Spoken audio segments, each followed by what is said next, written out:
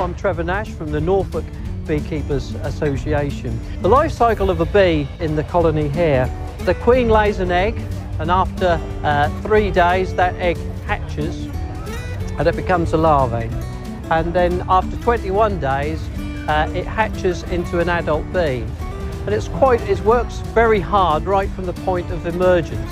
One of the first jobs it has to do is to clean the cell out, and from there on it becomes a nursemaid bee.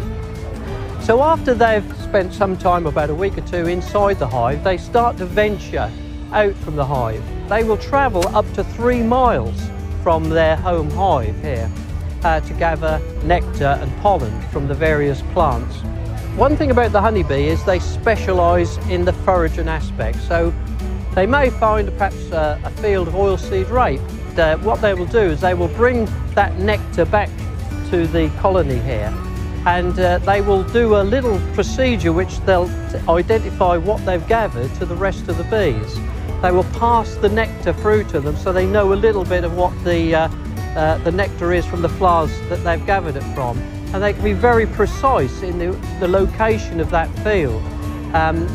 So what they do is they do a little dance. The more vigorous the dance, the more abundance of the nectar that they've found, and they can pinpoint the direction from the hive with relationship to the sun. We have 2 other castes of bees in there as well.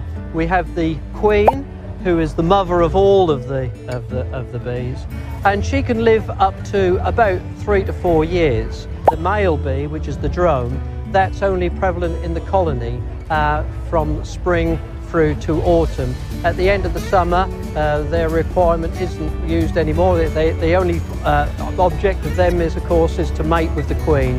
They don't want any extra mouths to feed through the winter, and so they are put out usually by about mid to end of September.